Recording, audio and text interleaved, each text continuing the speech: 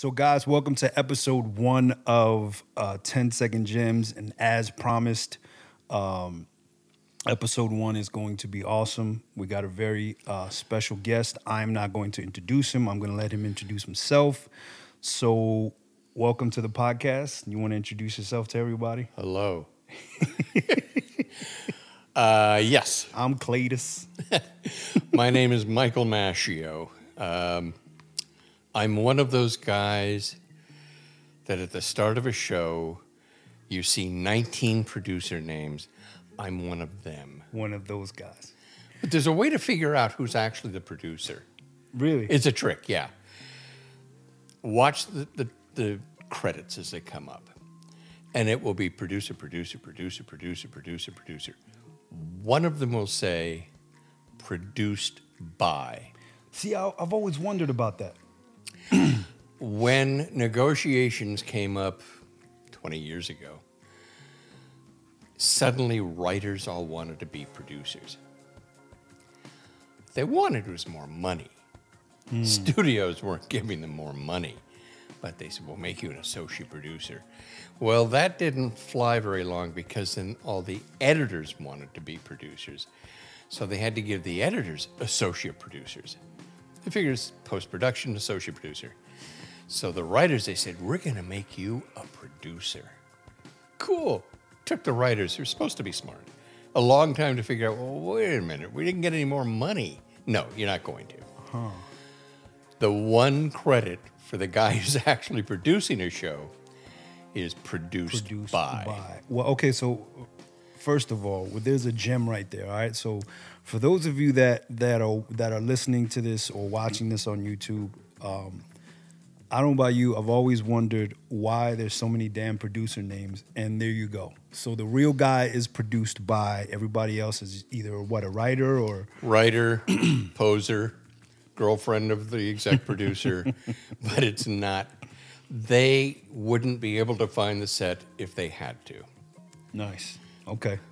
All right. Well, we didn't get your name. We did at the beginning, but it's Michael, last name Maschio, Maschio. Michael Maschio. And what have you been doing in your life for the last year? Well, the thing is, I wanted to. So this is Michael Maschio. Michael Maschio and I are related. He is my wife's uncle, but he's also a TV and film producer. Has been for how long? I used to say 30 years, and then I realized it's like almost 50. Holy crap! Wow. Yeah. Well, not always as a producer. I started, as all good nepotism kids did. I came up. Actually, I started in theater, and I was at pre-med at UCLA. You were pre-med? Yeah, I was pre-med. Both my parents were in the industry. I was pre-med. Wow. But I'd opened a theater when I was 15. A group of us in my class at Beverly High was Ricky Dreyfuss, Rob Reiner, Phil Mishkin, Larry Bishop, Joey Bishop's kid, Julie Cobb, Lee J. Cobb's daughter. It was a good class.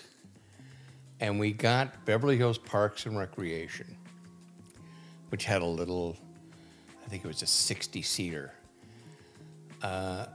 They, through funding donations by Martin Landau, by a lot of the families, let us open the Roxbury Park Players. And we were, typical 15-year-olds. We're doing Satra's No Exit. We're doing things. We couldn't pronounce the shows we were doing. At 15, though, that's pretty impressive. But then medicine, I always loved medicine. And so I went to UCLA's pre-med, theater arts minor, pre-med major, and got a call one day from a man named Albert McCleary, who was an old friend of my father's, who had created a show called Matinee Theater, which was the first live drama every day, 5 days a week, a live hour drama on television. Imagine the concept. And he had just taken over the Pasadena Playhouse. And he said, I got a spot for you, kid. And I went, okay, it sounds good. So I went to the Pasadena Playhouse, finished up there, and then I went to New York to become a page at NBC. In New York? In New York, How 30 Rock. How old were you at that point? 19, 20. It was 3 years out of college. Okay. And my introduction in New York was epic. I arrived looking really good. I had the charcoal gray slacks, the blue double-breasted blazer, the blue button-down. I looked great. And the head of the page service called me in his office after 2 weeks. And his exact words were, we realize you've just arrived and your trunk has probably not made it yet. But proper attire for NBC, black suit, white shirt, black tie, white pocket square, black shoes. Wow. Yeah. He told you. Oh, did he tell me? But for the what was I was making $56 a week. That was my take home. Okay.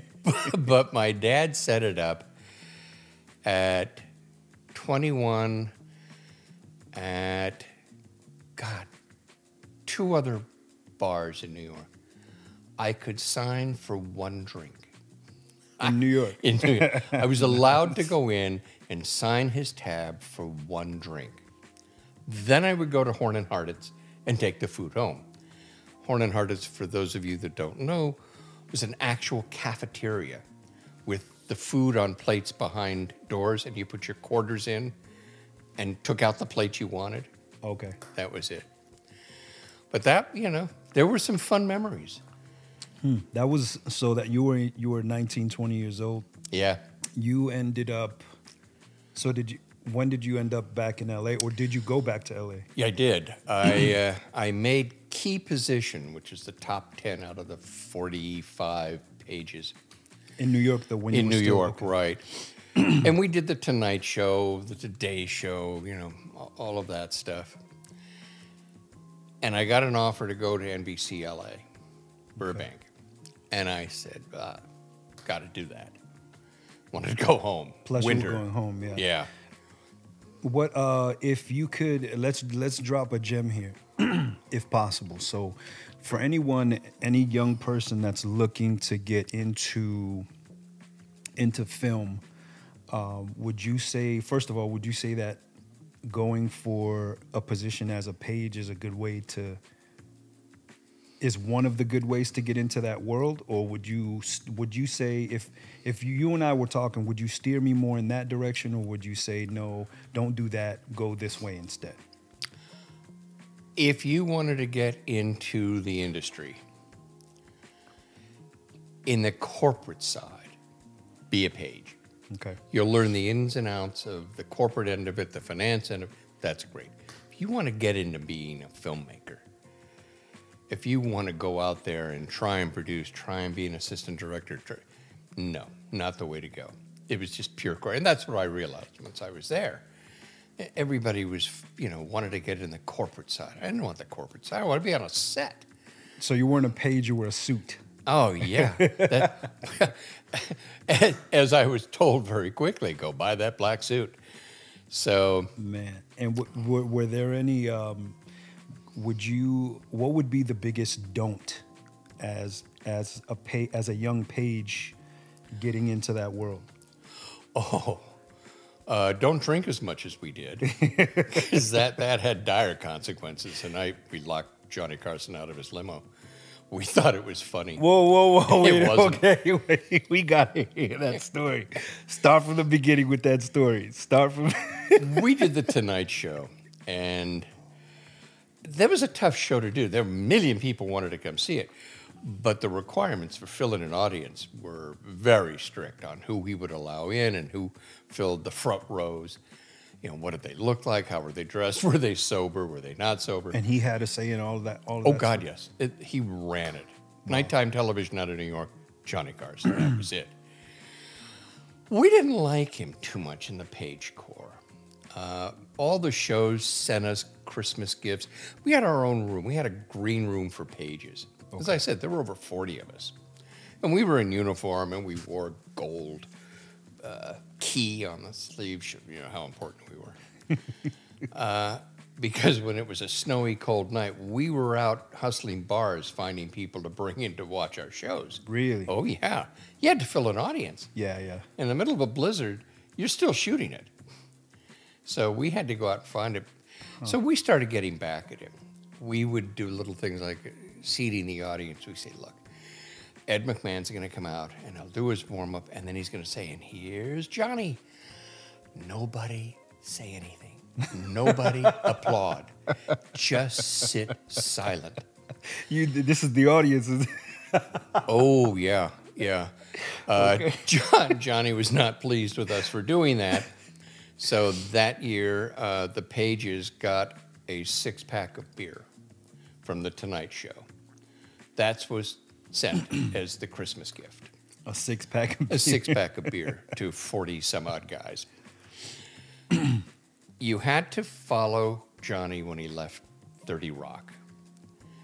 He went out a side door, as you're right at Rockefeller Plaza, the ice skating rink, the whole thing.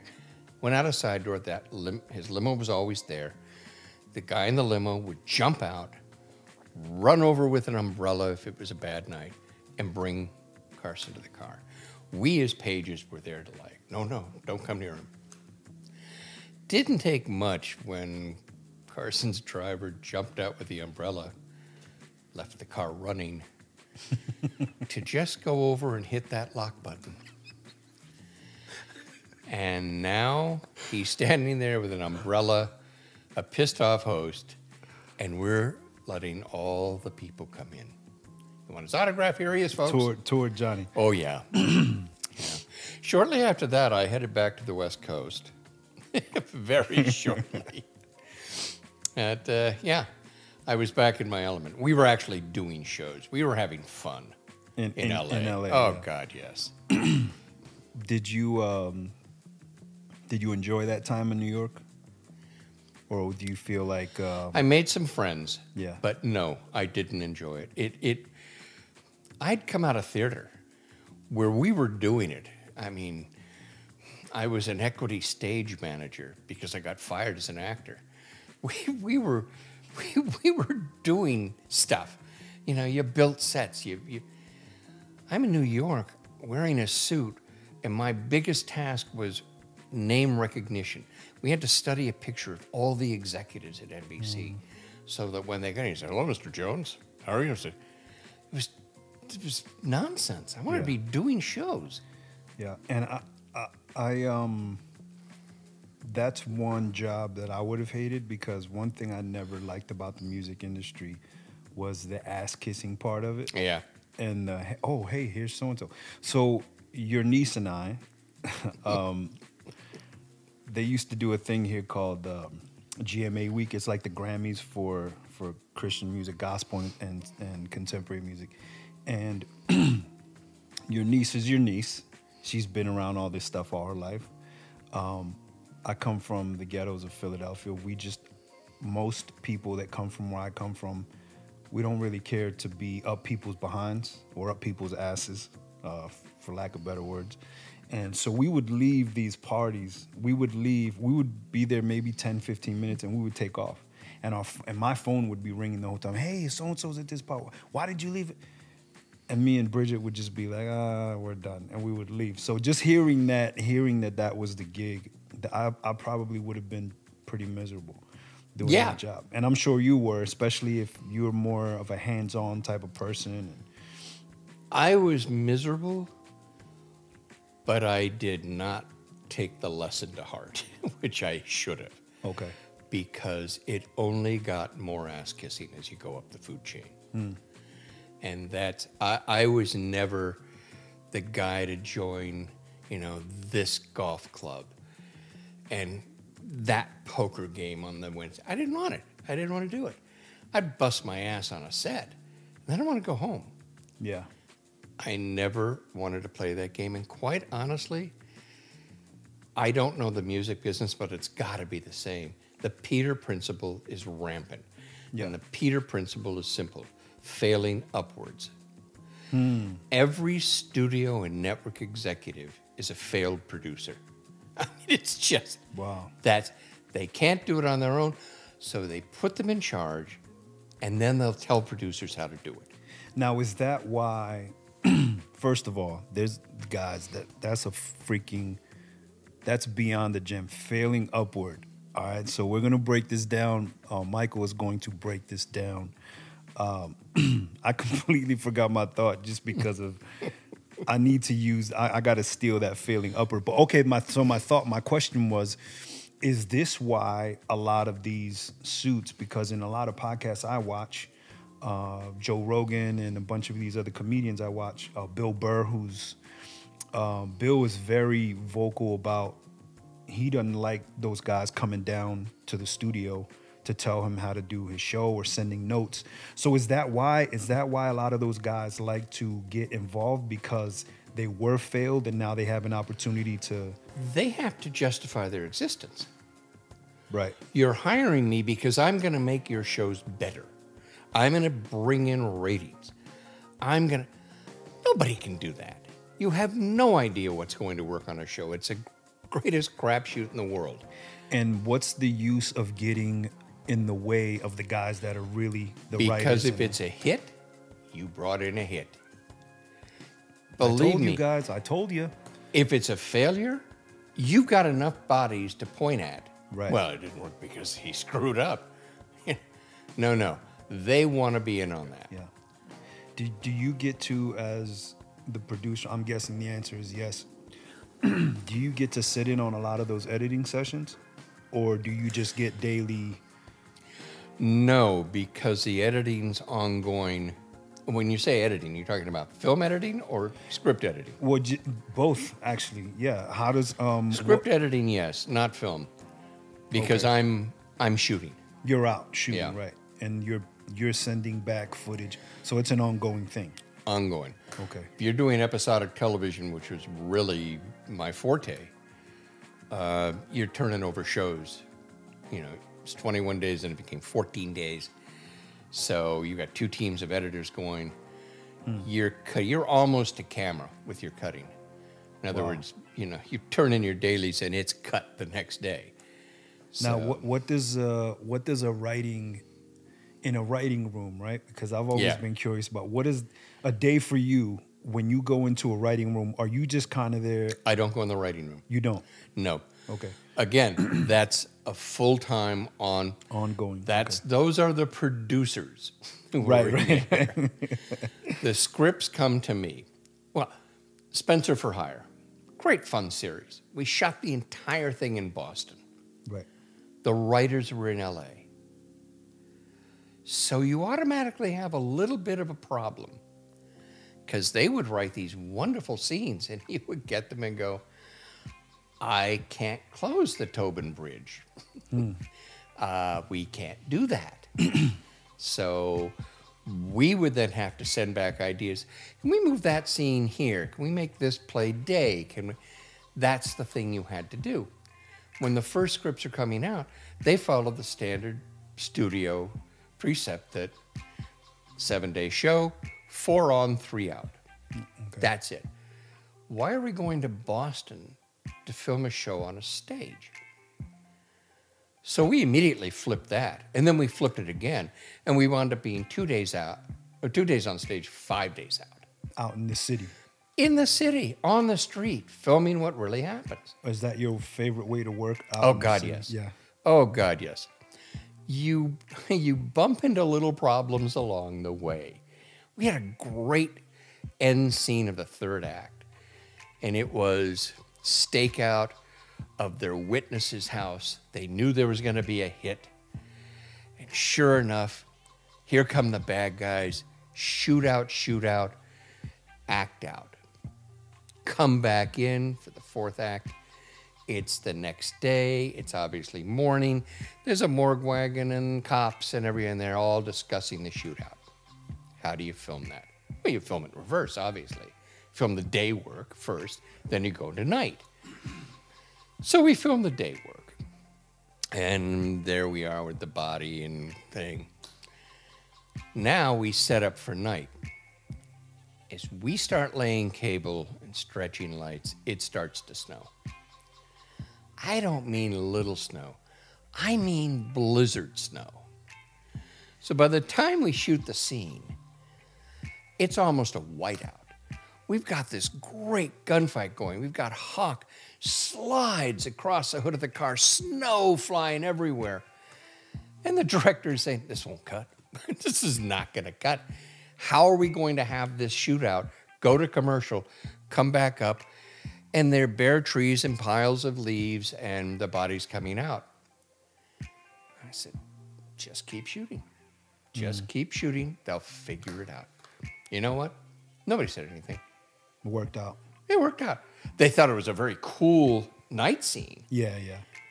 Nobody cared that it was snowing like a son of a bitch for the night shot, and now we're the next morning and there's no snow anywhere. No snow on the ground. Nobody cared. Well, that happens. Sometimes it snows out and then the next morning it's gone. So I'm sure that didn't matter very much. And I'm glad you brought up Spencer. So when I was a kid, my mom's brother, he is my uncle, but I call him my mom's brother. He had a stretch, like a 2-hour stretch every day, where the TV was his, and Spencer for Hire. Then he would go to another channel for Hogan's Heroes, which I hated with a passion. And then he would watch Fall Guy, Okay. which I liked. He would basically this was 3-4 times a week. He would come to the house, eat lunch, and then for a few hours he was watching his shows. And so you produced Spencer for Hire. How was it shooting in Boston? How many seasons did you guys have? 3. 3 seasons. Yeah. How was that shooting in Boston? And then there was a black co-lead. This is in Boston in the 80s, right? Yeah, it was the 80s. 84, 5, 6, 7. So we started 84 and we finished in 7, but it was 3 seasons. Each season then was 22 episodes. Was it challenging having a black co-lead at that time on a show that was really doing well? Was that a challenge for you guys in terms of... It wasn't a challenge. We were concerned going into it, but Boston was a fabulous city to film in. Okay. We had tremendous support, and the Teamsters, who, historically are the bane of problems. Right. It didn't take them long to realize this is a steady gig. Okay. Let's not screw it up. Yeah. So they weren't going to mess their money up over something that silly. To the point that when we weren't sure if we were getting our 3rd season, they came back and said, we're waiving any increases if that'll help guarantee the season. So that was a big deal. The union did, the Teamsters. The Teamsters. That was a big deal. Okay. They'd figured that out right away. There were some moments on set that were, I don't know what language I can use on your podcast. It's a podcast. We had, the first year we brought a lot of LA crew in because we needed episodic television people. Right. The idea being that in certain key departments, we would do one-on-one. We'd have a local guy who would follow the LA guy so that the next season or halfway through the season, the local guy could replace him. Right. But people like assistant directors, that's hard anywhere. So we had a couple of New York ADs. And we had this one kid, and he was aggressive. In New York. And we're shooting on the streets. This was all on the street. So it's like, move aside. No, Don't look at the camera. No, don't stand there. It was challenging. And I didn't like what I was seeing. And Bob Urich, who's very, very conscious, was very conscious of perception and acceptance in a neighborhood, just said, either fire him or real fast attitude adjustment. So we took him aside. We were filming in the North End, which is predominantly the Italian area of Boston. And this is why I'm asking, because I know about Boston in the 80s. So. Yeah. So we're filming there, and I just reamed this kid. I said, we're in their neighborhood. We're guests in this city. You're going to treat these people with respect. Right. There was a little old couple. He's got a cane. She's holding on to him. And they stop right in the middle of the shot. And they're staring. Okay, cut. Let's do a reset. And I said, polite.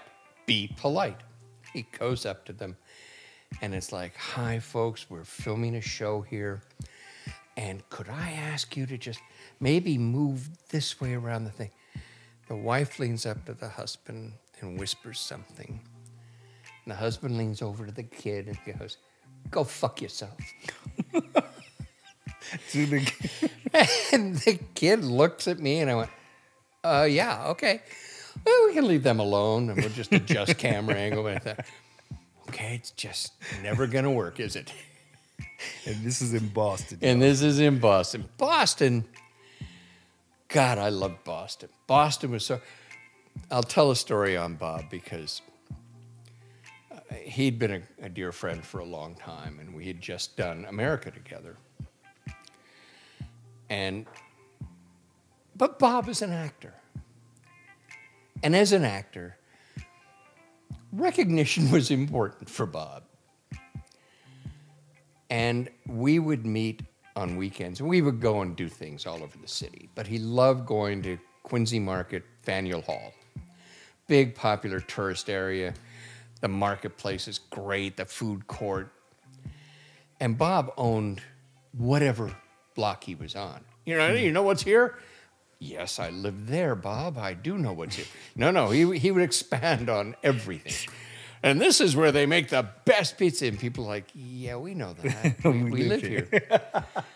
Bob would show up in a jacket, baseball cap, dark glasses.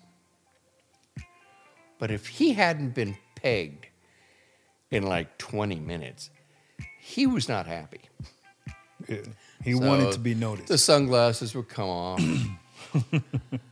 And then the hat would come off. And then the voice would get just a little bit louder. And somebody would say, hey, it's Urich. It's Rabbit Urich. Rabbit Urich. Hey, it's Spencer. And he would go, oh, yeah, hi, guys. Yeah, everything. And I saw a film years later. I think it was called Soap Dish. It was a spoof on soap operas. Whoopi Goldberg, a lot of people. It's funny as hell. That's exactly what the lead actress would do. When she was having a bad day, she would go out in public and step ahead of her producer, and the producer would say, oh, look, there's so-and-so. Oh, okay. And I thought, you need that. You just need that moment. Great story of that with Bob. He had a boat up in Gloucester, and we would go up and go sailing. And every time we would go up, we would pass this little restaurant, mom and pop shop, chicken, and he would say, that's the best. That place is so good. So Ron McClarty, who played Sergeant Belson on the series, was with us one day, and we're going up to Gloucester. And Bob starts, yeah, that place is the best. And McClarty says, well, let's go. Yeah, we're just going up to see the boat. Let's go. So in we go. We order lunch. It was god-awful. Was it? It was the worst food. And nobody's saying anything. And I'm thinking, God, Bob loves this place. So. But McClarty didn't care. He said, Robert, that sucked. That was just dreadful. And Urich said, yeah, it really did. And I said, but Bob, you always talk about it. He said, Well, it looks like it should be good. It looks like. And I thought, So you've of never course, actually been there? never been there. Oh, it's my the God. perception. He's that guy. Yeah, looks like it should be great. It's great. I wanted to ask you about the A-Team. So we haven't talked very much about the A-Team just in our hanging out, but so you worked on the A-Team for a couple seasons, right? I worked on A-Team. I was not the producer. I think my title was Executive Production Manager. I monitored, this was for Stephen Cannell. Okay. And when I started with Stephen, we were doing Greatest American Hero. Okay. But then he just started launching shows and shows and shows. Wait, Greatest American Hero was William Catt, that was the Robert Culp. the guy that was the terrible, right? He'd crash when he flew. What had happened was a spaceship went by and a piece of luggage fell out. Happens. He finds the suitcase, and in the suitcase is the suit. And if he wears the suit, he can fly. He's impervious to bullets. But there's no instruction manual. And that was the whole premise of the show. Right. Okay. Yeah. I remember. So he could fly, but terribly. Yeah, He terribly. crashed into everything. Robert Culp played it wasn't FBI, it was a secret, police, military organization that was there to monitor him because, we didn't want the world to know that a spaceship dropped a piece of luggage. So that was the premise of the show. Connie Selica was his girlfriend. He was a teacher. And Robert Culp. The fun part about that show was that the stuntman who was doubling for William Catt, who played the teacher, came and in the middle of shooting demanded more money to do the flying part. Doing mid shoot. Mid-shoot. Wow. And I said, really? He said, yeah, I'm not going to do it. Now, the suit had been custom fit to him. I mean, you're picking a good stunt double because of the physicality of it. Yeah. Or her. So we started negotiating, and we used an air ram. It literally launches you into the air, or anything else put on an air ram. It's compressed air, and you hit that button, and boom, everything flies. And it push and it tosses. And it throws him up in the air. Sheesh. And I said, okay, for every air ram, we'll bump you up so much. And he went, great. And then he came back and he said, well, wait a minute. Well, that's just the air ram going up. And I said, yeah. He said, well, what about coming down? I said, that's on you. We'll put you up in the air. You land on your own. Yeah. That's and I wouldn't pay him for the landings. He wound up his name. Nah, I can't give you his name, but because he's still in the business. But yeah, He ended That up. was Did it. he end up walking? oh yeah. Oh man, mid shoot. So fun stuff, good times. Jeez. Anyways. what was Mr. T? What was Mr. T like? T was an interesting guy. He'd done a couple of movies, most notably Rocky. Well, so he did Rocky before Yeah. 18. Oh, yeah, that's how we- I didn't know that. Yeah, that's how you figured out how to use him. But he was a bouncer. Primarily, T was a bouncer. So his dialogue was limited. And all the gold chains, that was him. Those were his. That was his deal. Yeah. The mohawk, all of that was him. But he was a nice guy. He really was. I must say, Cannell came up with an ingenious thing because we knew we had George Peppard, who was, of course, the big lead actor, and then a bunch of guys who were good. How do you parcel out who gets what, who's treated? We created the clubhouse. So Papard had a trailer. He owned it, and we agreed to rent it. The other guys were put in small motorhomes. Papard was that George the Papard, guy that always Yeah. had this- Okay, all the right. head of the unit, Okay. had been a very successful actor. We rented a really nice big trailer, and we tricked it out. We had a pool table. We had a bar, no liquor, but a bar, soft drinks, TVs, couches, and that became the clubhouse. And only those guys were allowed in it. The actors. That was it. No other actors, no guest stars, no crew, nobody. So they didn't have big motorhomes. But the idea was we give them their own space and let them bond and see how that all works. And it was very successful.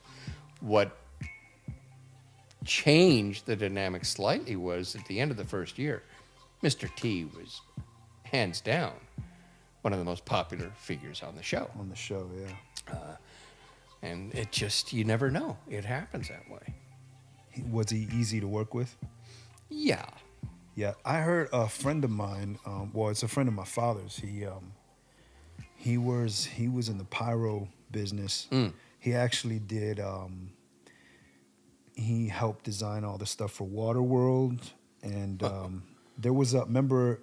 So Die Hard, I think it was Die Hard 3, was the one with Samuel L. Jackson. Yeah. That beginning scene where in New York, this huge explosion. And so he helped set all that up. And he actually showed me pictures. I was at his house once, and they had these barrels of gasoline that they had leaned against these windows, these fronts.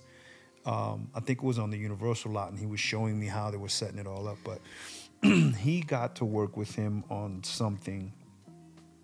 Can't remember what it was. And of course, as a kid, I'm like, you work with Mr. T. So he apparently said that he was like a teddy bear of a guy, that he wasn't really a mean, No. that he was just like a really sweet guy. He was never a mean guy at all. Yeah, I mean, again, I think that what surprised him, and surprises a lot of actors when they go into episodic television, is the pace. Okay. It's not like a movie. You know, we're on a finite schedule. You have X number of days to shoot it. And you're talking 55, 58 pages of script has to be done in those days. It was a 6-day shoot. For one episode. For one episode. So Pyro, everything. everything.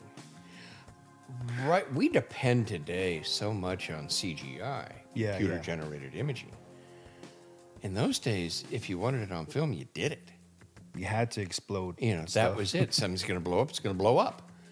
So that was challenging sometimes and sometimes disastrous, but you did it.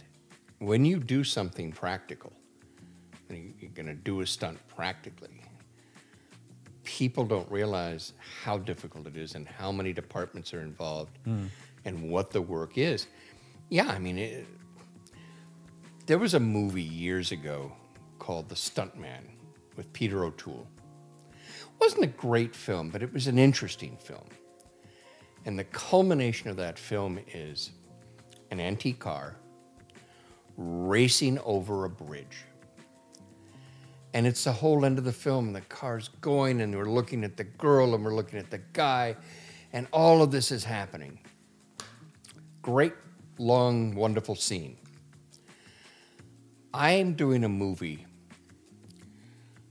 and my director, wonderful guy from England, said, we need that bridge because I want that shot. I want that long expansion bridge shot. And we said, okay, fine. I've got a good location manager.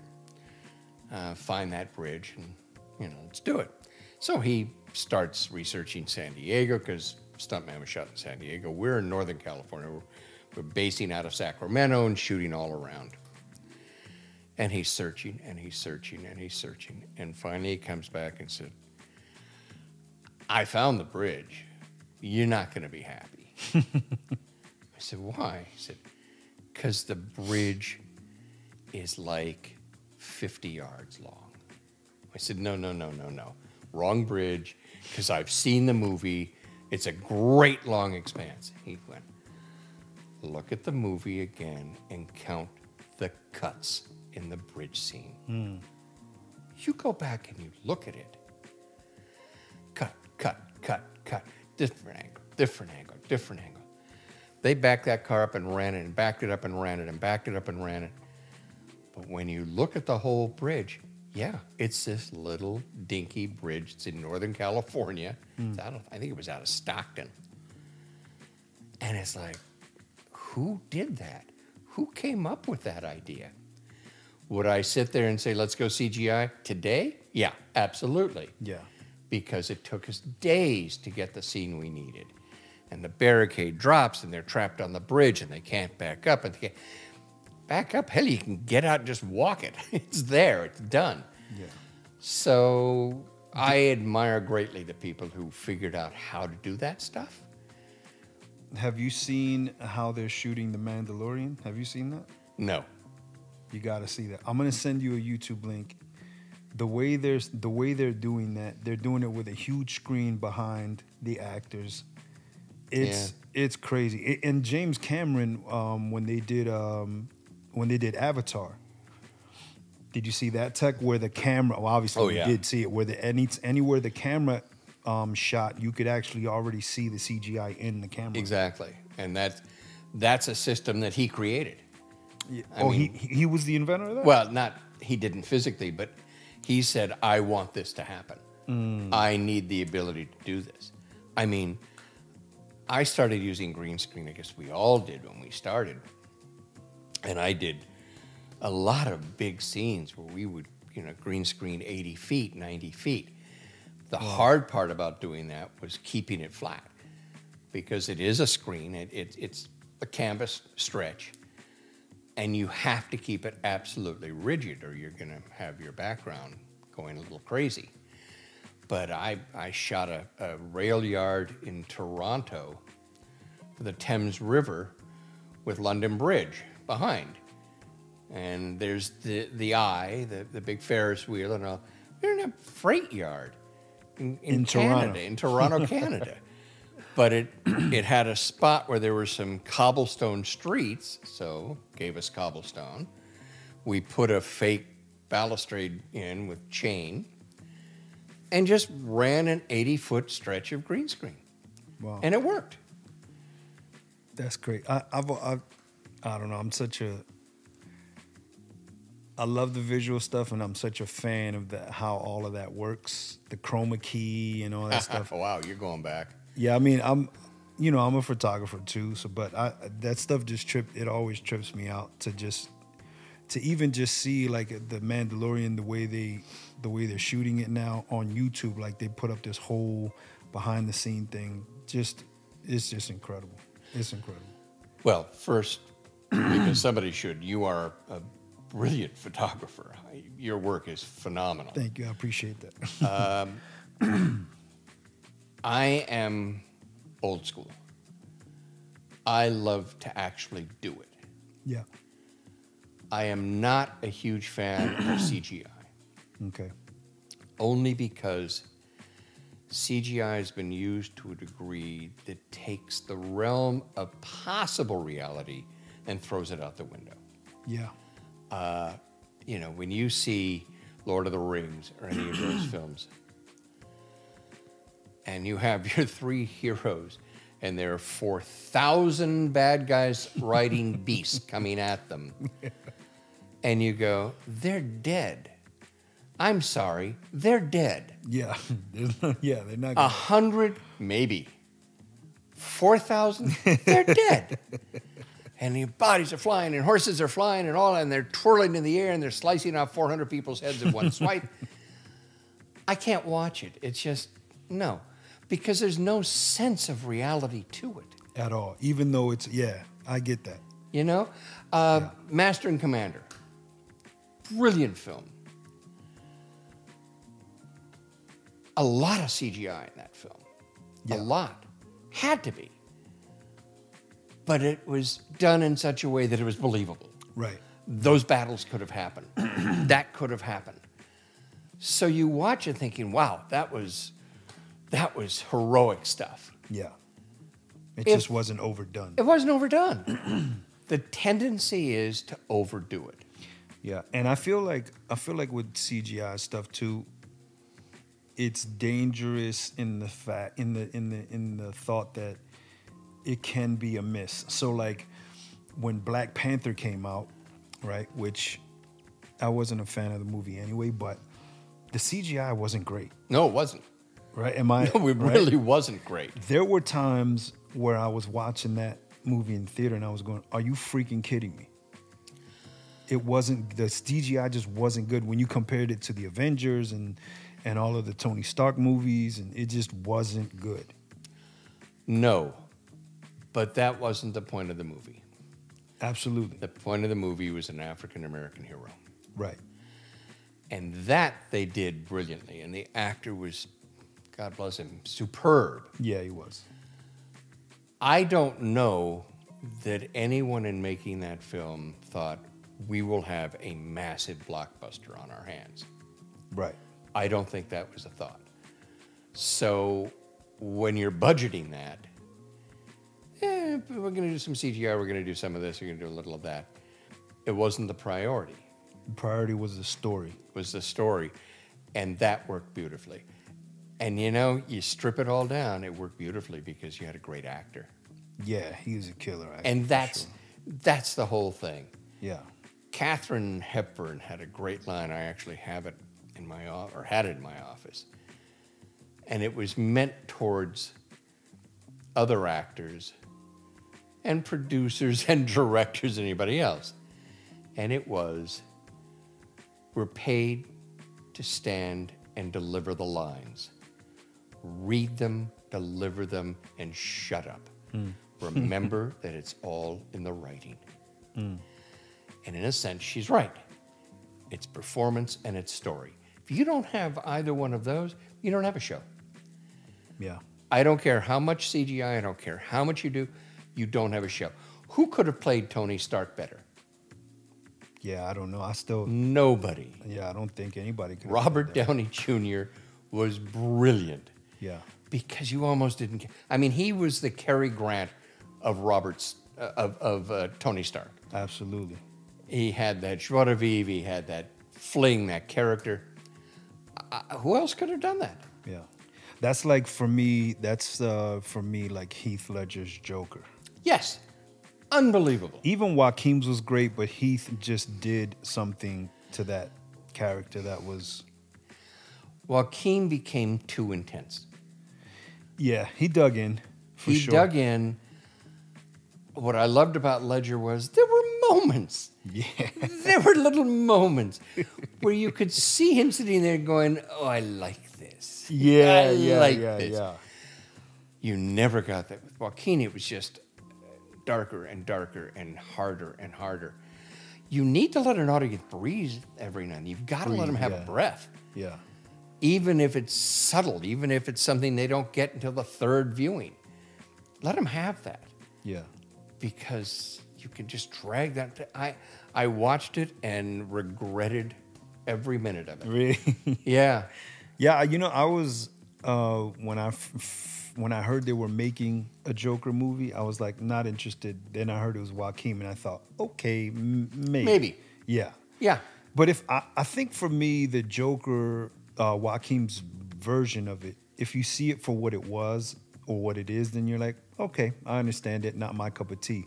Now, like you're saying with Heath, though, there's that line when he's like, I'm a dog chasing cars. I wouldn't know what to do if I caught one. You know, Exactly. And you're laughing. You're like, this he's nuts, but he's also funny. And even Jack, even the way Jack Nicholson, and you know, Jack told him, you know that story, right? Oh yeah. Apparently told him not to take that role, but let's talk about Jack Nicholson. So when that movie came out when I was a kid, and I remember watching it and going, okay, yeah, that was kind of a cool joke. And see, Jack did just the opposite of Heath, but it worked he was more funny, but when he got serious, Yeah. he got serious. Because that's Jack. And that's And Jack says all the time, every performance I do is different. And he's absolutely right. Every performance he does is different. But there's a Jackness to what he does. Because you know when he makes that turn, oh God, here comes the other side. Yeah. And he'll make that turn and he is just in your face. When I saw him in A Few Good Men, Yeah. I was also Riveting. Yeah, I was a teenager at that point, but I just thought, okay, this is my favorite actor, period. His ability to just turn on that, I guess, a mean streak. I don't know what it is, but in that movie, it's just power. Yeah, it's just this incredible there force. You go. It's just power. That's what it is. He just, I mean, that courtroom scene, I'm sorry, he blew everyone off that screen. There was no actor that could compete with him. Yeah. That whole movie, even when they get to Guantanamo and they're sitting at lunch, and his condescending way of dealing with Demi's character, it was so subtle. And I think I watched it maybe on the fourth time of watching it. I was like, wait, holy shit! I'm like, this dude is being an asshole right now, and you don't catch it, the little subtleties of how he was treating her the whole time. Because he wasn't being an asshole, he was an asshole. It's just what he was. Wow. And because it came across so beautifully, you think, oh, that was... Oh, wait a minute. He was really an asshole to her. Yeah. But he was him. He was that character. Now you worked, okay, so you know where I'm going with this, right? So you got a chance to work around I him. had a chance to work with Jack on a movie called The Border. Okay. Tony Richardson directed it.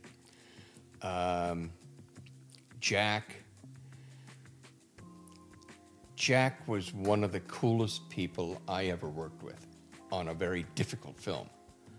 It was not difficult because of him. We actually wound up shooting that film in continuity, which is unheard of in the industry. So what does that mean? Okay, you have a script, it's a book, you read it.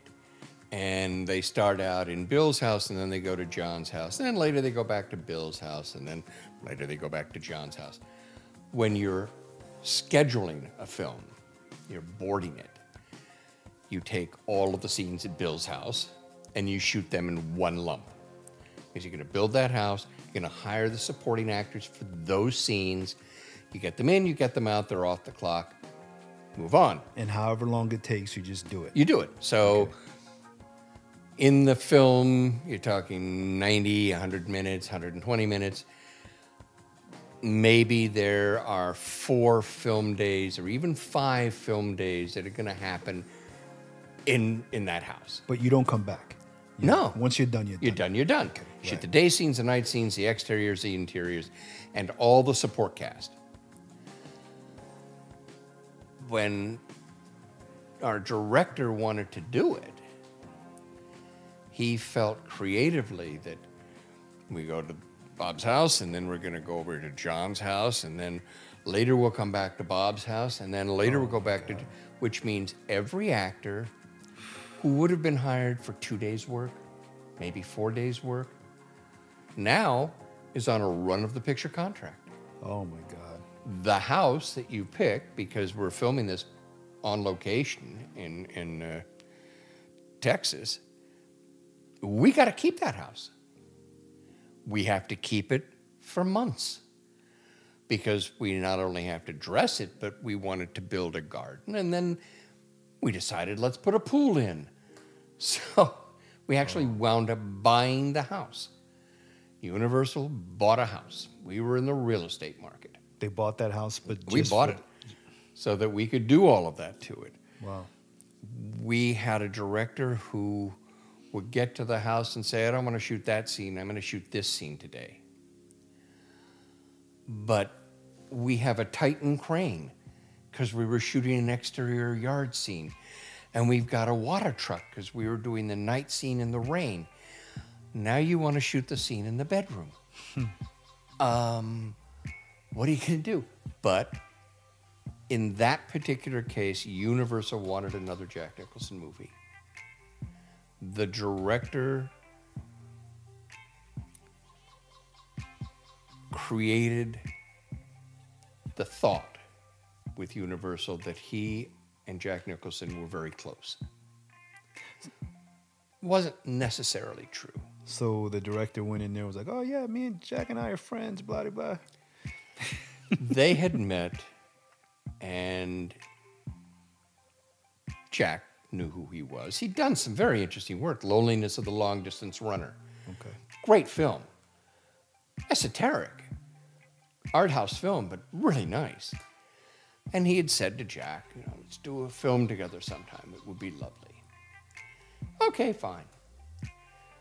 Actually, that movie was bought by Universal as a 2-hour MOW, a TV movie.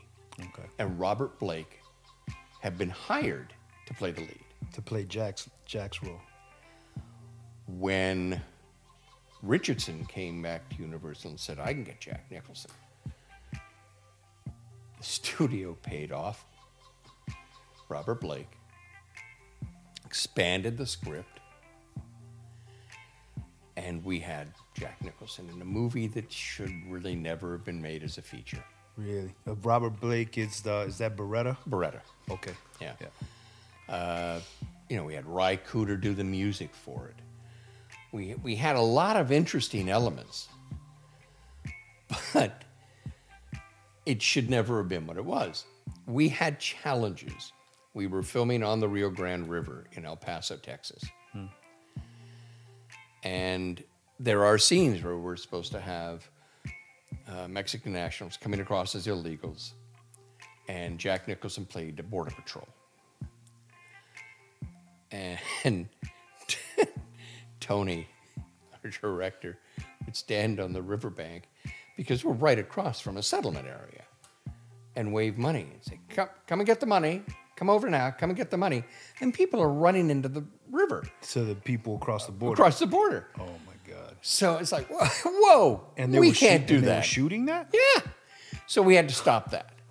We had to stop that. We had to build cofferdams in the river. We had to put underwater ropes so that if anybody tripped or stumbled, they could grab a rope. You know, a lot of safety precautions had to be done. We had a sequence where the young girl, Piria Carrillo, wonderful Mexican actress, is coming to America. That becomes the story, and Jack ultimately saves her. But she and her brother and her baby are coming, and there's a shot as they come up on a little bluff, and they look and they see America. And it's divided by a railroad track. And you can't use Union Pacific. Forget it. Will not allow it. They did years and years ago, and there were some deaths, and that was it. And you can't use them anymore. You can't. Union Pacific was Railroad. Oh, okay. You couldn't The use train. it to film. Cannot. Became my job to find a train that we could use. And I found a train, what was it called? Oh, the Tex-Mex Railroad line. And it was out of, oh God, it'll come to me in a minute. But it was way, way, way in the eastern part of the state. And it only ran 27 miles. That was it. So we had to move the whole company there to just shoot the train sequences. Right. Because we had some really good stunts on that train. Nuevo Laredo. Laredo, Texas, and Nuevo Laredo. So we were on both sides of the border. We shot on both sides.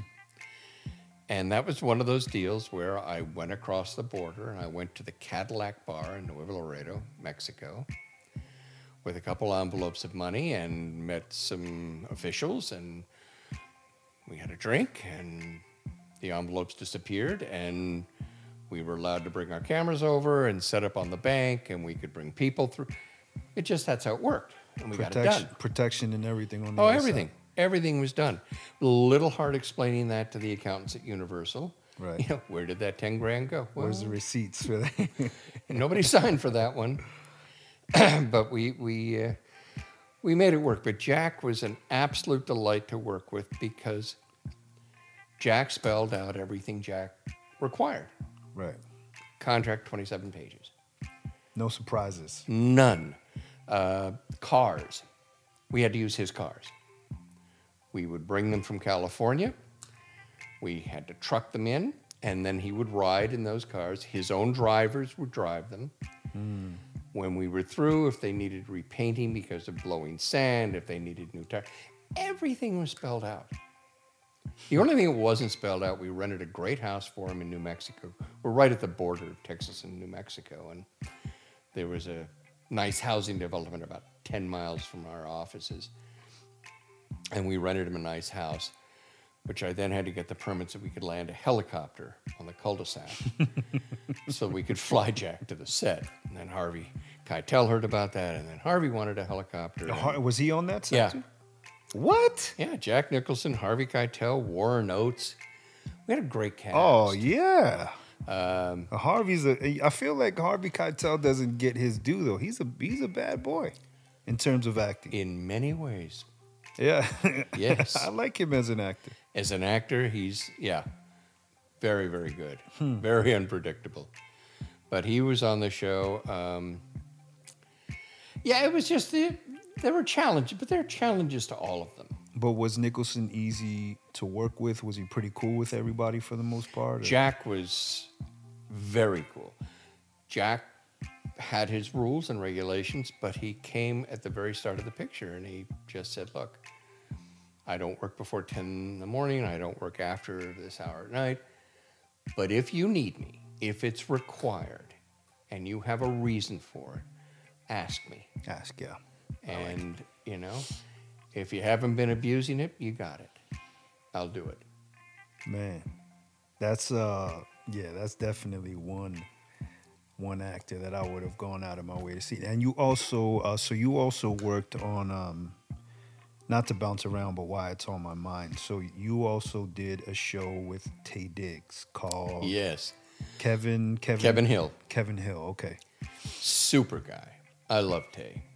Yeah, well, my Bridget, one night we lived in Bellevue here in Nashville at the time, and she's on the phone talking to Adrian, and they're laughing, and she's talking about, oh, well, that's just how, and I don't know what they're talking about. So Bridget hangs the phone up, and I'm like, what's going on? She goes, oh, something about Michael, and he's getting ready to get this show with Taye Diggs and all this stuff. So I'm like, oh, that's pretty cool. And she's like, yeah, apparently he's Adrian called him or something. He's like, oh, I gotta call you back. I'm dropping Taye off.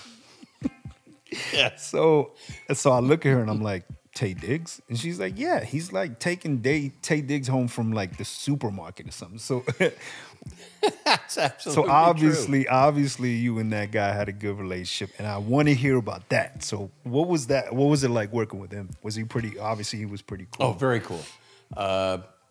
Remember, he hadn't done episodic television. Yeah, which I was pretty shocked about when Bridget said that you guys were doing that show, because at that time he was still pretty hot on the movie Very side. hot. Very hot. And thankfully his career continued after that show. The show was high-powered, top firm attorney who is presented out of the blue from a long ago one-night stand with an infant. She's dead. Baby's his. The mom is dead. The mom's dead. And he can't stay at the firm, blah, blah, blah. He finds a practice that's all women. And he goes in. The hardest part about the show was finding the baby. W.C. Fields had it absolutely right. Never work with dogs or babies. Never do it. We went nuts we reshot elements of the pilot 3 times before the show got picked up because nobody liked the baby. First, you're looking for twins because of work hours. You can't keep them working that long. So you need twins. You need to be able to swap them out. We couldn't find him. We couldn't find him. We couldn't find him. We finally found one baby that was perfect.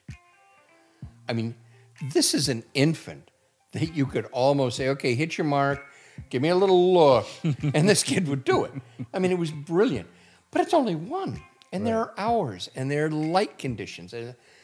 So we had a beautiful animatronic infant made.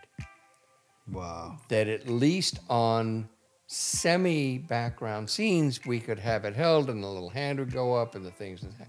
So we could intersperse that with our one real baby. This baby was perfect. Tay would spend so much time holding that infant, just talking to it off camera. I mean, he became the dad. Really? Oh, yeah. That's cool. Oh, yeah. He was great. His wife at the time, I guess, Idina Menzel, everybody knows from Frozen. Yeah, she was. Voice. She was on Broadway at the time. Oh, yes. Yeah. She was doing a show on Broadway. And she was having some trouble. And we had to step in. And we had to take care of Tay at the same time. She was getting hassled by some groups in New York because of being married to an African American. While she was on. While she was on Broadway, and they were coming around to the alley Really? as the cast coming out at night, hassling her. Huh. So we had to get security in there. We had to get the police involved. It became a big deal. And Tay was just, because I said, get on a plane, Tay, go. And he said, no. I said, I'll finish the scene. I'll do this. He was great. Super guy. Yeah, it's funny. Bridget's another story too. So apparently, you guys, because you lived mainly in Toronto. Yeah, right. I kept an apartment in Toronto. Yeah, and you flew back and forth to. There was a period where the production value out of Toronto, it had the studios, it had 80% of an infrastructure in place, and the dollars, it was we were getting a 68-cent dollar when I started. Wow. So every Canadian dollar was only costing 68 cents. Then 25% tax credit on direct spend. To shoot there in Toronto. To shoot there. Yeah. Are you kidding me? So that was it. Pinewood Studios had come in. I happened to know the chairman, Paul Bronfman. I moved into Pinewood as their first tenant, and beautiful studio facility, great stages, great offices. And I set up offices with the understanding that I would bring X number of shows in. You let me stay. So when I wrapped a show, everything stayed. The offices, the furnishings, the fax lines, the emails, the phone lines, everything stayed. Because a big expense when you start a show, particularly a pilot, Right. is just getting it up and running. I had everything. Everything was up and running. That's cool. We walk in tomorrow, we can start shooting. We're ready.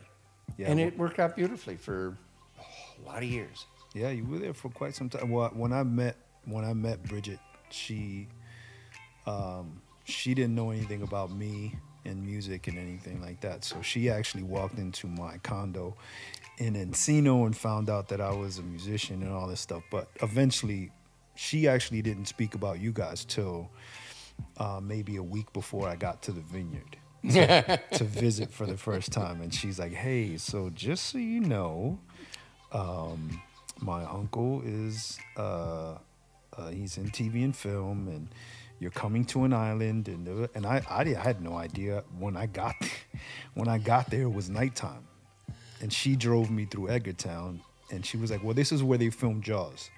Yeah. So the next morning she takes me back in Edgartown. I'm like, oh, holy crap, I'm in Amityville. This is crazy. That's right. So but she was telling me that I guess one time you guys, Adrian had just gotten in and you were taking her to the studio, and she goes, oh, that guy, that's a handsome guy. He looks familiar. And you're like, who, Ethan Hawke? Yeah. Bridget, Bridget always gives me these little gems of like all these little things that happen. I'm like, wait, what happened? She goes, yeah, apparently my aunt's checking out Ethan Hawke, and she's like, who is that guy? And of course, my uncle's like, you know that's Ethan Hawke. She's like, I don't know who he is. I just know he's a cute guy. So Bridget's always giving me the little goof stories. When I brought Adrian to L.A., we met in Europe. We went to Africa. We finally came back. And we came back the week that my parents were throwing one of their annual parties. And these were big black tie parties. My mother had been an actress. My father had been a producer and an agent. And she's already stepping into, I mean, she's been living in Spain, but she's a girl from Texas whose father was a minister.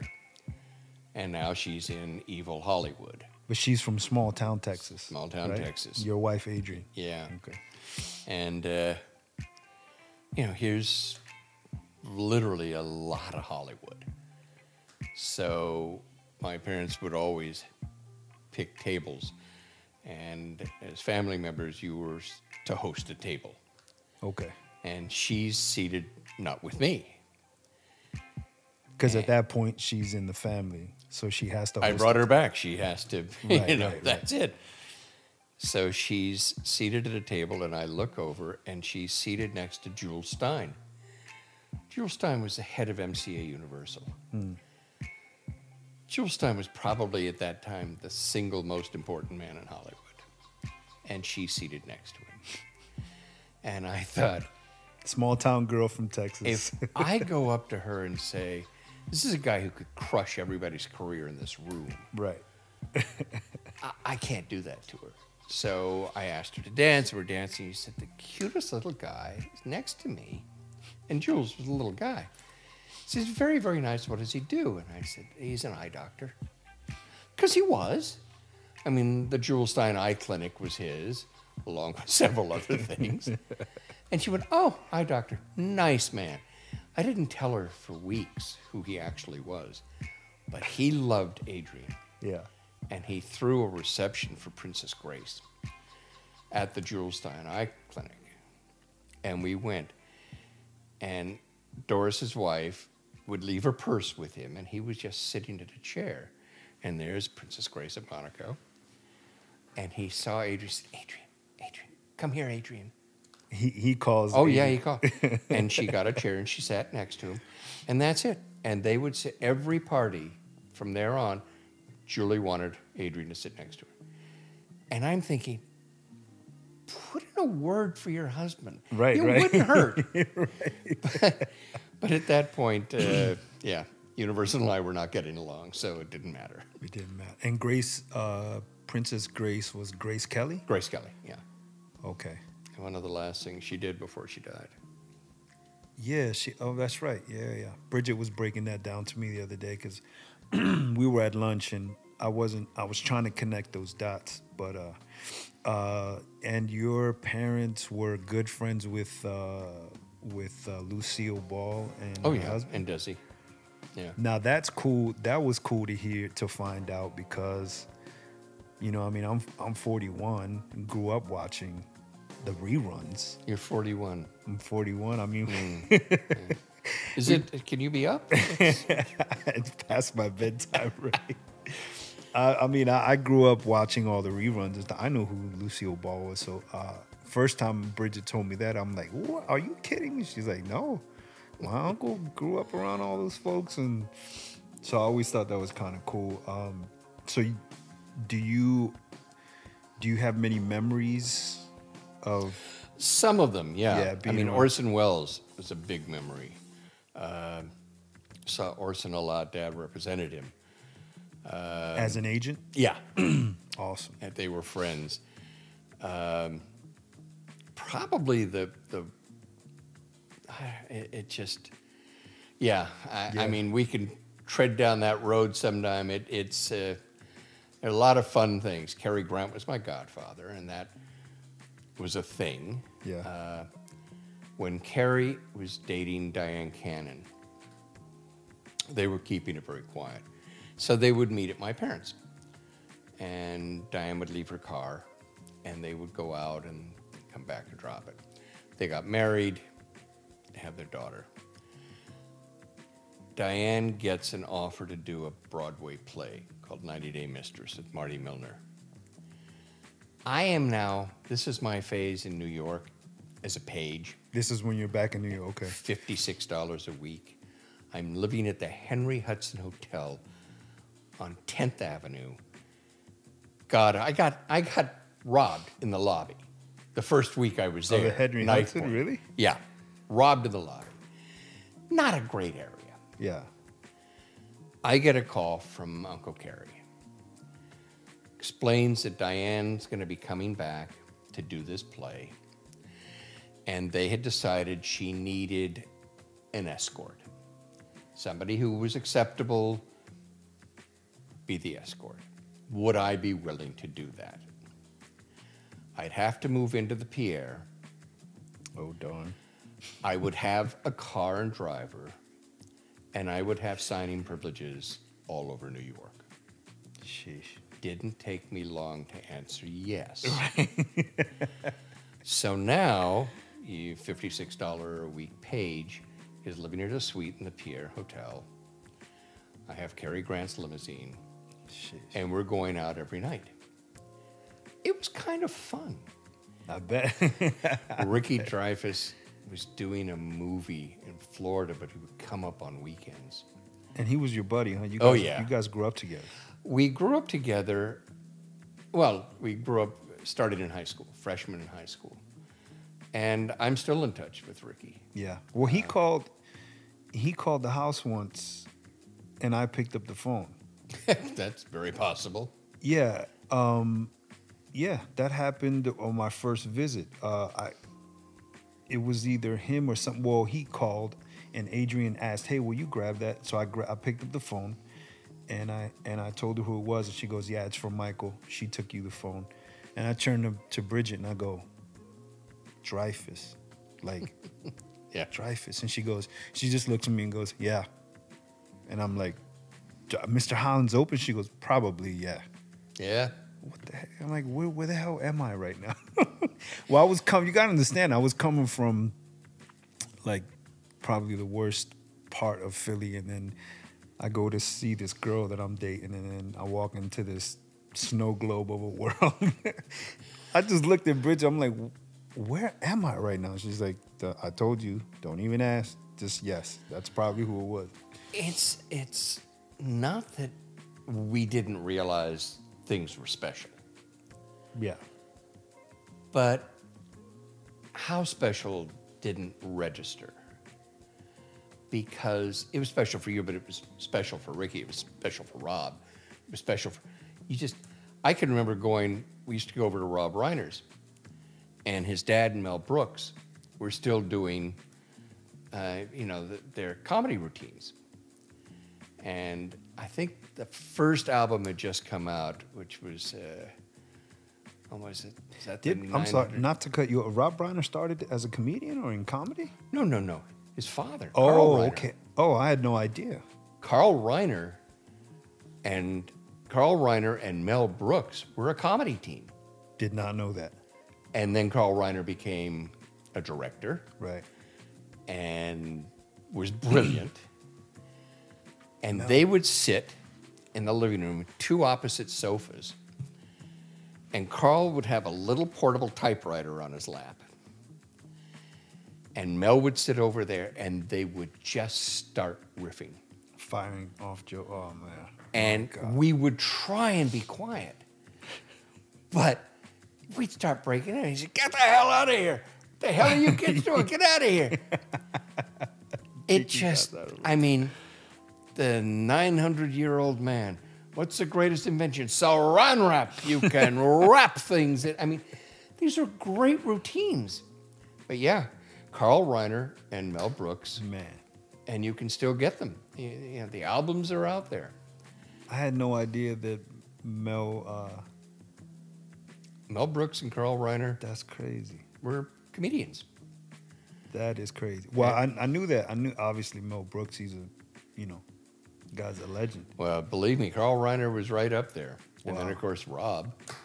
And so you knew Rob coming up too? Yeah, we went all through school together. Yeah. And then I was dating Sally Struthers, and they get, they're... They end up getting hitched. No. No?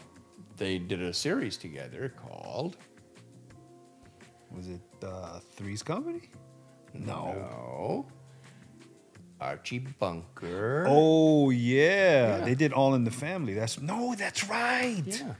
That's right. Rob Reiner was Meathead. That's right. Meathead. That's right. Yeah.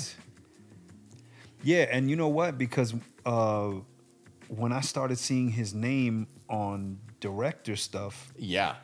Pretty good director stuff. yeah, I was like, wait a Like minute. A Few this is Good the guy Men. from, yeah, right, exactly. Yeah, that's right. I keep forgetting he was Meathead. Yep, he was Meathead. And it's the same thing with the redhead from the Happy Days, Oh, God. Are you kidding? right? Now you're talking about a real director. That's Although they're both probably what's his- equally as good. what's his name again? I know it's escaping me right now. I know, me too. Don't worry about it. Oh gosh, this thing's gonna be over, and I'm gonna be like, damn it, that's his name. Well, anyway, but that's a big name right there. Yeah. I think even bigger than Rob Reiner, no? Yeah. Yeah. He's certainly done more things. Yeah.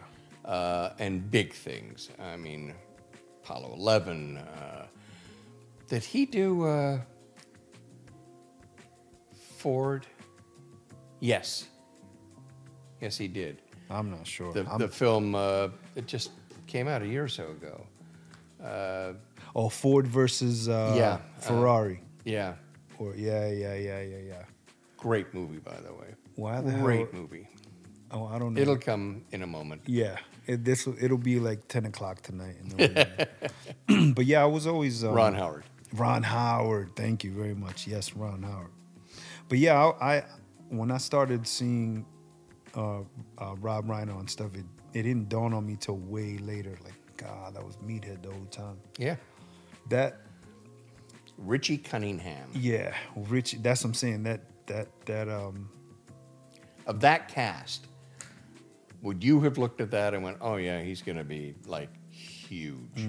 Academy Award-winning director. and no idea. I had no idea until I saw a picture and I went, oh my God, what? Yeah. I had no idea. Now he's doing. Have you seen those masterclass things where? He's Yes. got like a whole series. Yeah. I'm sure it cost somebody a pretty penny to get him to come in, and Well, maybe, maybe not. unless he's got some stock, Yeah, I mean, maybe not. some sort of stock or ownership in that whole thing. And some just give. You know? Yeah, I didn't know. I'd love to pretend that I did. But I didn't know George Lucas. I had met him a couple of times. Very nice.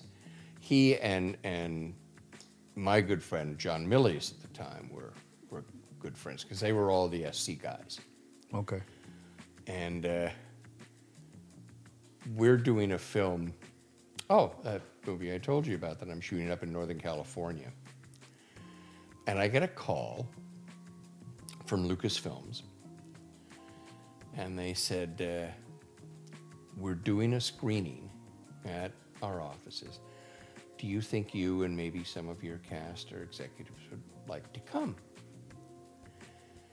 And it was like, yeah, that could be fun. Thinking, okay, they're just going to run something and we'll get to sit in the room. So I took the director, only a couple of people wanted to go. Well, it was in George's office. And it was with George. And we're watching, and now I'm blanking, that brilliant film after the funeral, and they all go back to the house, and everybody sits around and talks about it. And it'll come to me in a minute, and I'll kill myself later because it's one of my favorite movies. It's a George Lucas film. Yeah. And we sat and we watched. No, George Lucas's. Oh God, come to me in 1 minute. Yep, there you go. Got Go it. Google. IMDb. Do you think? What are your thoughts on that whole Weinstein thing? Oh, absolutely true. Yeah, and Did that happen? Oh my God, yes. but that's nothing new, right? I No, think guys have been no, playing that game for a long time, and even maybe some powerful women in that world. Oh yeah. Oh yeah. One of them is still alive. Yeah. Yep. I'm not going to give you her name, but you do her beck and call, and things will work out a little better for your career. Yeah, the Weinstein thing is heavy, but the first thing I said was like, all right, well, let's line all the guys and girls up that are powerful in that world, and let's look at all of them. Not saying that what he did wasn't terrible, but it's just like that. This is probably nothing new under the sun, right? We should be looking at the gamut itself. It's not new under the sun. What is reprehensible about it is that people have that kind of power. Yeah. Do my bidding or I will wreck you. Or I will wreck you, yeah. Yeah. And that's, I mean, wonderful actress named Tippi Hedren. I know that name. Tippy's a good friend, has been for a lot of years. And the director destroyed her. Absolutely destroyed her because she wouldn't do his bidding. And that director, very, very big man. Yeah. Well, I have a lot of respect for the Italian model that basically exposed him. Because she basically said absolutely not, and she started recording, right? That's how she was able to put out that whole thing to Yeah, begin where's with. she today? She's nowhere. I mean, Yeah. she's not. She's definitely not a public figure, but I mean, you know, where's the line? Where do we draw the line? Should he have been stopped? Yes. Should that put the fear of God in people who still do it? Yes. But I can tell you exactly how they get around it. Yeah, I'm sure. Because there was a case when I was running Cannell Productions. There was a case of an assistant director at Universal.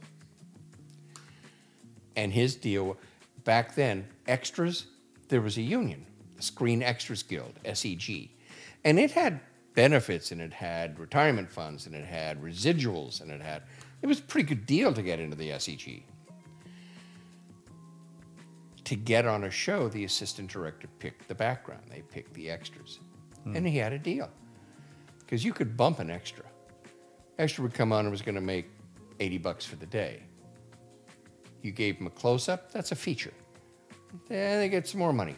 You give them a line, now they're an actor. And you can Taft-Hartley that line, but after 2 Taft-Hartleys, you have to then let them join the union. And they become Screen Actors Guild. And their whole life just changed. So that's how they can get into SAG. Just Yep. one. Wow. And this kid was exploiting it with pretty cute extras. Yeah. And believe me, we all flirted with pretty cute extras when we were ADs. But you didn't hold it over them. Yeah, You just yeah. hoped that, hey, being on the show, yeah, it was nice. But you didn't say, do this or else. Or else, yeah. He got caught. He was thrown out of the Directors Guild. He was never allowed to work on a set again. Wow. And he deserved it. And it didn't take more than a month for somebody to come up with how they fix that. Very easy. If you're the guy, you have a cute girl, they said, I think I can put you in this show. I'd like you to go see Michael, who's over here at this studio. Be nice to him. Be nice to him. And if you are, he's going to tell me you're nice, and I can help you. So they quickly figured out ways Pass to it kind off. of, Yeah. and that's how those circles start, right? That's Yeah. how those secret And societies it just keeps start. going. And it just keeps Well, listen. Thank you for your time and everything for coming out. Let's just do a quick gem section. So, top 3 things that you would consider to be good advice to people, young people, or anybody trying to get into the film industry. Okay. Volunteer, volunteer, volunteer. Okay. Case in point, on the show America, we started pre-production at ABC offices, not studio, in Century City. A kid was brought in. He'd been on another show as a PA. He came over and said, I hear you guys may be starting up. I know my way around the building. Can I help? So we brought him in. He worked for maybe a month for free. We put him on salary as a PA. I think they were making like $70 a week or something. It was ridiculous. Finally, we got the green light after months. We're going to go to Lincoln, Nebraska. We're going to start shooting this thing. And we liked this kid. He was really good. But we're going to Nebraska. I can't take a PA to Nebraska. He said, if I were there, would you hire me? And I was like, of course we'd hire you. I was the production manager of the show. I said, God, yes, you're great. He gets in his old beat to shit little Volkswagen. He drives to Lincoln, Nebraska. Says, I'd like a job on the show as a PA. We make an arrangement at the hotel. He's going to room with one of the grips. We'll cover his food on craft service. Yeah, he's okay. We can bring him in. By the time that show was over, he was an apprentice in the Directors Guild of America as a second assistant director. Sheesh. He just kept offering, let me step up, let me step up. That would be number one. Nobody's going to hire you as a producer. Yeah. You want to come in and show us what you've got and your passion? Absolutely. Number two, admit it. Everybody in the business will fuck up somewhere. Yeah. You do. It's nature. Own it. I screwed up. I shouldn't have done that. I did it. I'm sorry. 90% of good production people, production managers, ADs, are going to say, okay, moving on. Put that behind you, learn from it, let's move on. It's the ones who start covering their ass and pointing over here and they didn't tell me. Just own it. Those two things, know what you want to do. Have an end plan. You don't just want to make movies. Yeah. What do you want to make? That's always the line, right? Yeah. I just want to make movies. I'm going to make movies. Okay, go make a movie. Yeah. Do you want to be a grip, a gaffer, props, wardrobe? What do you want to do? You want to be a producer? I started out as a PA. Then I worked in locations. Then I worked in commercials as an AD and as a production. You work your way up. Right. It's how it happens. Yeah. There is no instant gratification. No, none. Not even for a producer / actress's kid, right? Well, most people have to.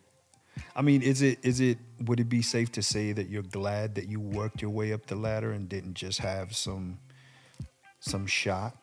I didn't have an option. Yeah. My parents were horrified that I quit medicine. They did not want me to do that. Right. My father knew how the business worked. You'd be a doctor. You got a check. You got an office. You're there. So no. The couple times he tried to help me out, I think I told you that one story. And we'll save that one for the next time. Yeah, yeah. But it didn't work at all. It was a catastrophic failure. Yeah. So no, it helped me in the sense that I knew who the players were. They didn't impress me at that point. Right. Very few impressed me. So, yeah, I wasn't a starstruck kid. I just wanted to learn how to do it. Right, so that you could do it on your own and everything else will follow. So there's your big gem. Thanks, guys, for listening. Make sure that you subscribe on Spotify, Apple Podcast, and the YouTube videos for this podcast will always be a condensed version, 10, maybe 15 minutes. But the full versions will always be on Spotify and Apple Podcasts. Thanks, guys. Have a good one. I won't see you because obviously I can't see you, but We'll see you on the next podcast. Thanks.